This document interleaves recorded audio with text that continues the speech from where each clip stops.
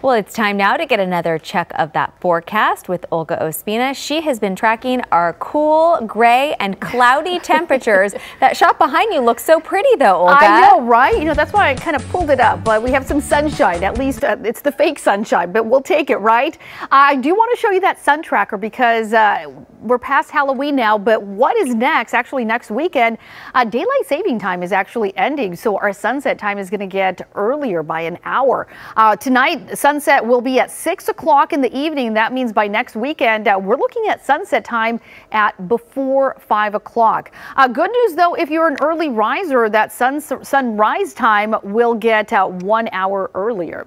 Satellite radar showing us mostly some cloud cover, a little bit of drizzle from that storm to our north. It's going to bring us some cool temperatures even this afternoon, but numbers will be warming up as we head into the middle end of the week. We have 80s back in the forecast, even upper 80s by Friday for some of our valleys. And here's a check also of the Inland Empire, the high desert, also looking at some warm temperatures headed their way.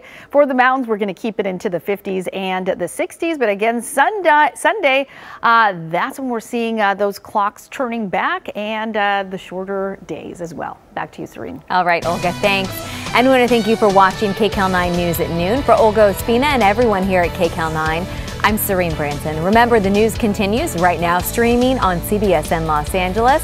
We'll see you back here at 4 o'clock.